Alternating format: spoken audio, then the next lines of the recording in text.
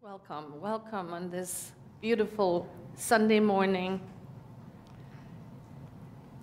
I'm Reverend Karen Einhaus, and I am so grateful to be here with all beloveds, here in the sanctuary, here online in this space that we are creating, in this space where we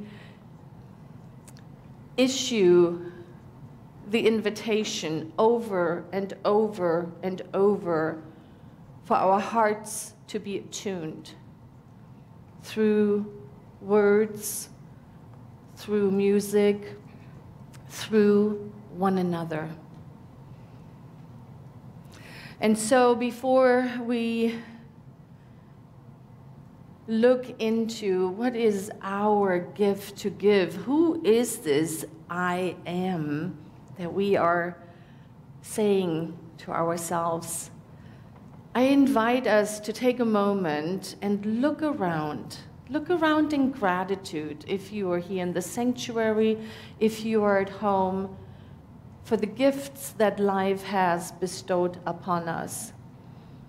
Say good morning, recognize a love, a memory, a joy, a beauty. And let's just allow a minute or so to be filled with gratitude.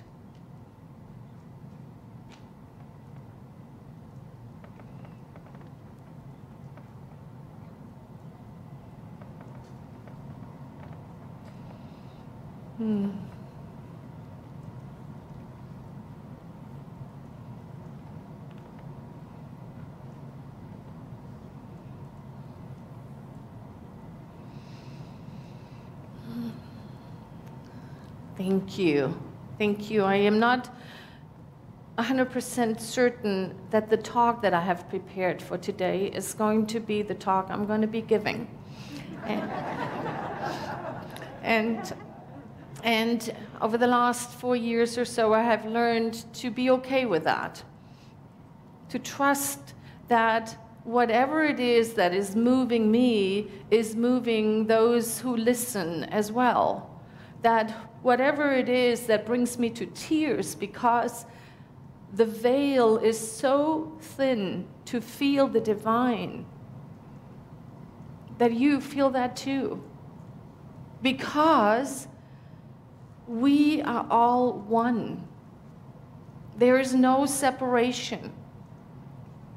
There is one power, one presence. We say it all the time, and it is moments like this when we are moved to tears for the honesty in which one has given their gift, as we just witnessed Cerise does.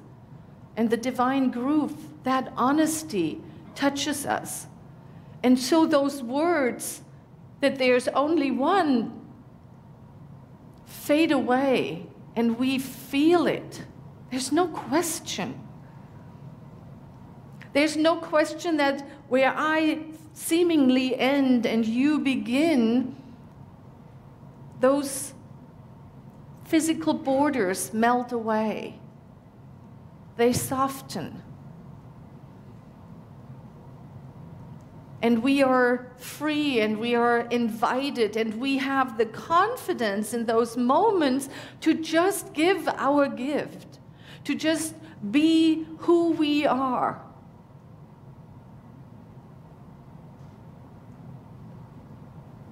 A magnificent manifestation of that which has always been and will always be. Eternal loving kindness. Eternal grace.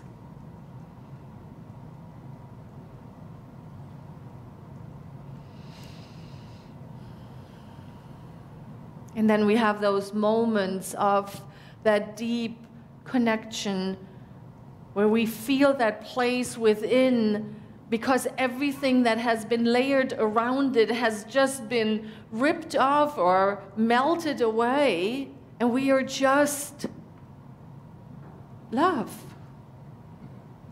We're just love.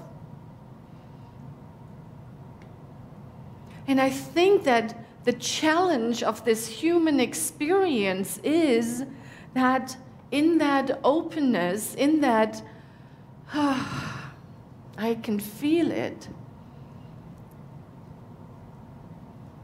Human messiness happens, right? Plans that were well laid out. We had a plan to have a beautiful booth at Pride with sunshine, and people were coming and learning about this wonderful teaching. And then what happened? Nature had a different idea. Yeah.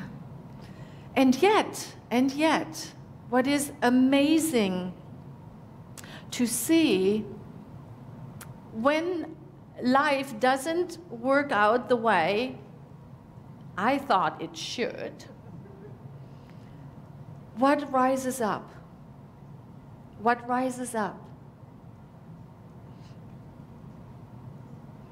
And how much can I remain in that space of knowing that it is all going to work out, in this knowingness that there is only one? And so we have a different experience, sometimes an even better experience.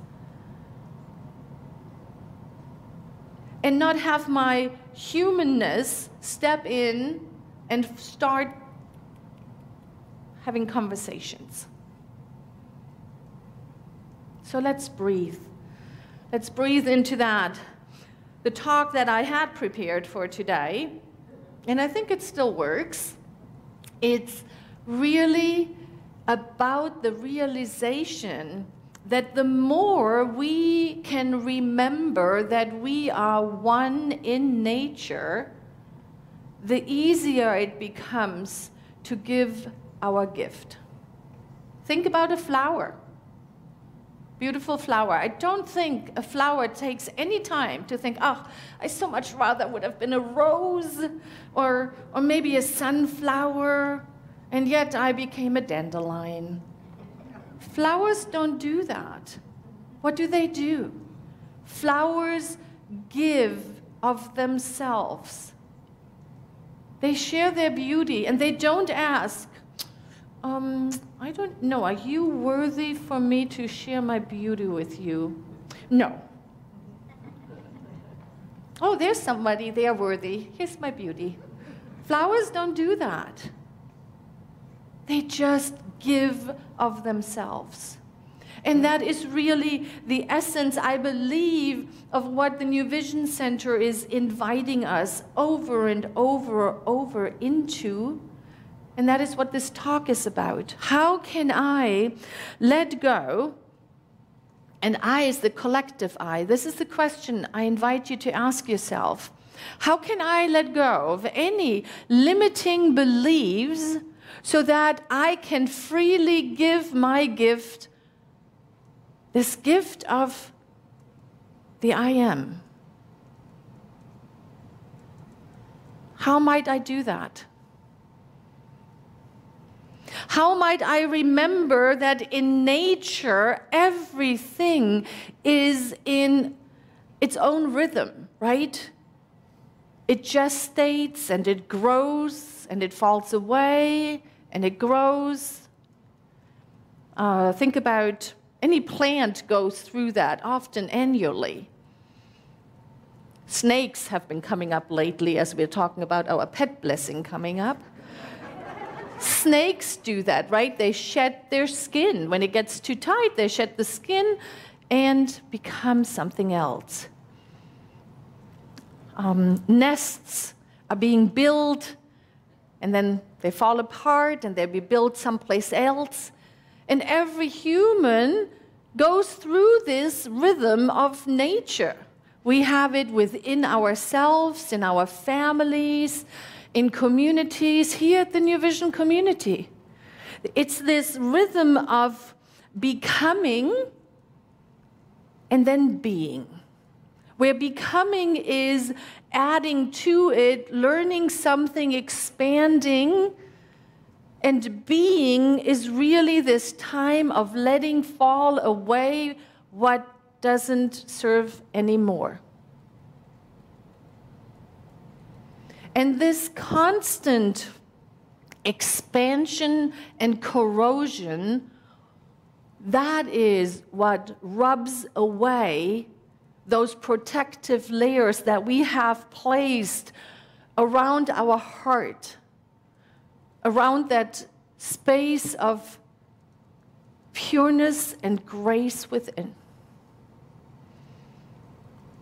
And the more we become conscious of it, the more we mindfully allow that rhythm and recognize that rhythm, the easier it is to recognize, oh, I am in one of those moments where things are just falling away because they don't serve me anymore.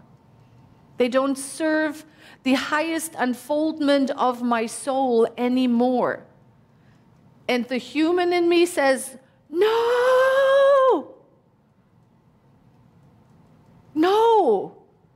I want that. I am not ready to let it go.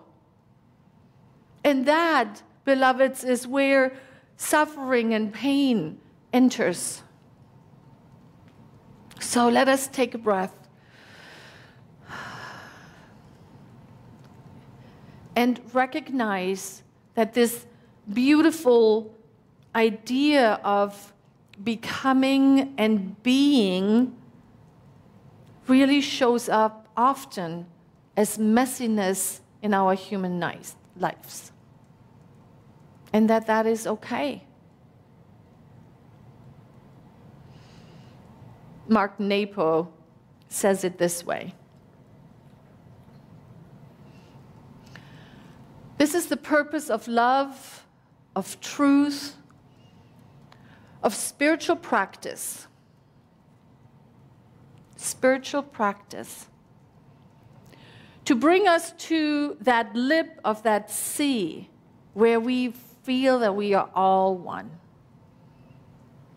To the very edge of that place where there is no separation. Where my joy is all joy. Where the pain of the world is felt deep within. And I was thinking, I love this quote because it talks about it, and I think we can really understand how love can bring us to that place, right? Love, when we experience that purest form of love, however we might experience it, with a beloved, with an animal companion, with a stranger, with nature, wherever we feel that heart-opening love that brings us to our knees, it has the tendency to move away any protection that I have placed on my little heart. And the same with truth. If we hear truth, if it falls into the center of our being, there's nothing to add. It propels us into our heart space. And so does spiritual practice.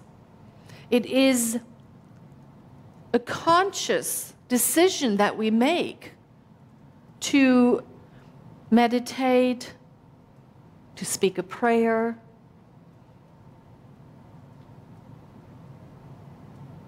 to give an act of service, however our spiritual practice looks, so that we may feel that pure place within.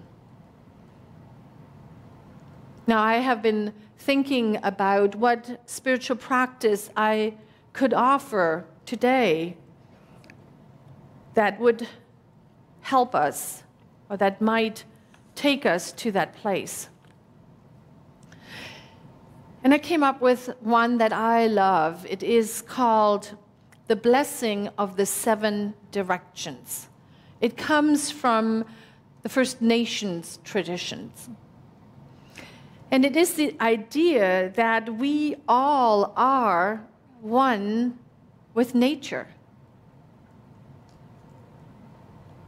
And so the 7 blessings honors the 4 cardinal directions, the east, south, west, and north. And then also above, which you may call heaven or cosmos or universe, or just above, and below, Mother Earth. And then it takes, and that is what's the important part, then it takes all of that, what has been blessed and called forth and acknowledged and accepted, and the realization takes place that all of it happens through us by giving ourselves to the world. And so I would love to do that right now. Is that okay? You want to do it? Yeah? So I will walk us through it, and I will not ask us to stand. When we do this outside, we often stand and face the different directions. I'm going to ask us to remain seated and in our mind's eye connect with those directions. And then we have pictures behind me, slides that give an expression of that. And at home, I had asked in the newsletter that you take a moment and identify from your favorite chair, where is the east? Because we always start in the east. And so let us begin. I invite you to soften your gaze, and in your mind's eye, face the east, the place of new beginnings, the place where the sun rises every day, every morning. And I invite you to take a look at your life and ask yourself, where in my life is this energy of newness? A new beginning, a new job, a new relationship, a new life, a new something. And just connecting with it, blessing it, feeling gratitude for it, and honoring the East for reminding us of the newness in our lives. And so we pivot 90 degrees to the south, the place of full expression. I always think about a summer meadow that is alive. It might be, in your mind's eye, the full expression of some good. Perhaps a relationship that is just full of life. Perhaps a job that you love to give your gifts, and you are working for people you love, and they love you, and you're recognized, and it is just a blessing.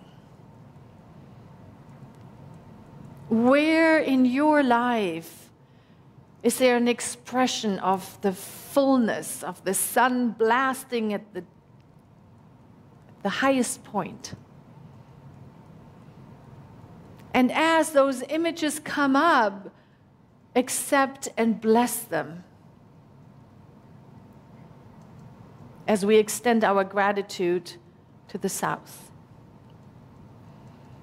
And we pivot 90 degrees and we face west. The place of conscious completion. The place where we are when we are in the beingness and letting fall away anything that is not life-giving anymore. It is the completion of perhaps relationship, perhaps the completion of dreams that were shared together, the completion of a chapter in our lives,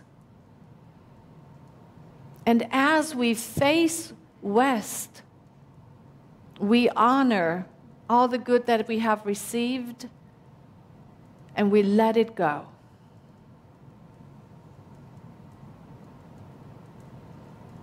And then we pivot 90 degrees and we face north, the place of great mystery, the place where we don't know yet.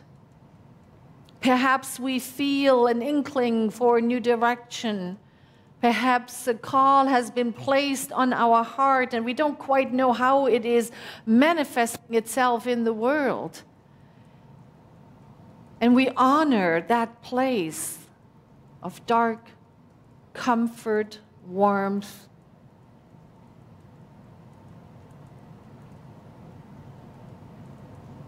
And so we honor the north in our lives. And pivoting 90 degrees again, so we are facing east, but our focus goes down. Feel Mother Earth underneath you. Feel the blessing.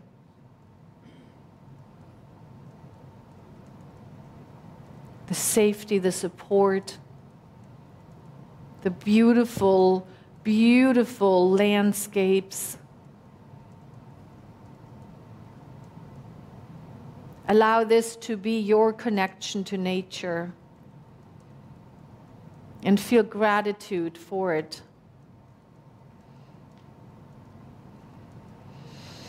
And lifting your consciousness up above to the cosmos, the heavens, that pure energy of connection with the allness of life.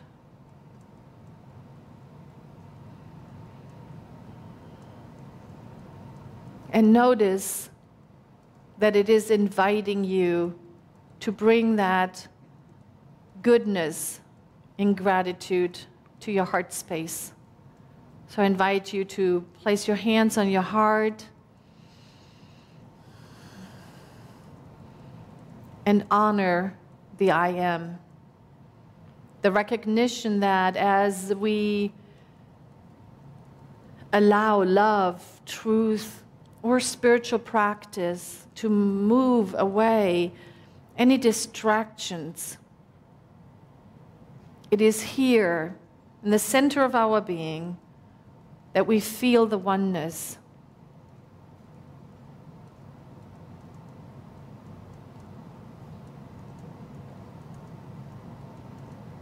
And we extend gratitude to the I am.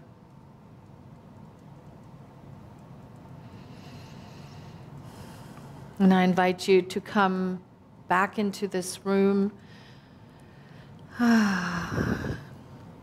If you have a Keep Me sheet, on the back of the Keep Me sheet are those things written out.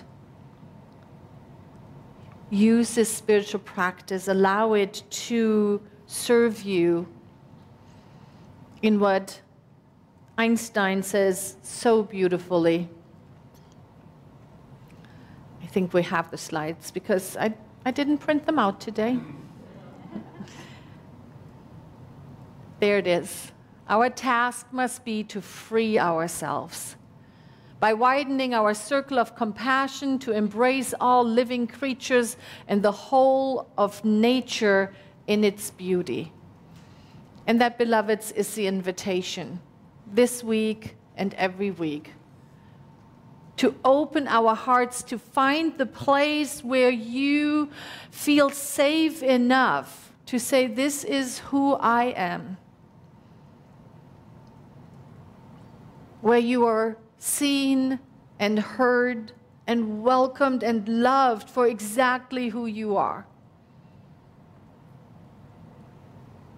I am so grateful we are on this journey together. Thank you.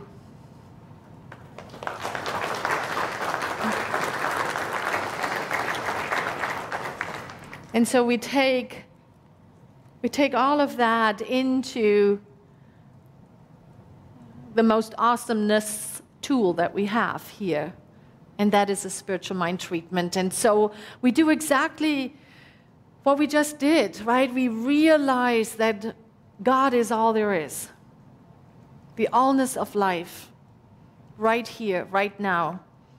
And as there is only one God, and it is all-encompassing, I am one in it. I have my being in it, and it has its being in me. And so from this place, I claim and accept the goodness, the eternal loving kindness, the grace that is available, trusting that for my highest and best, all is given already.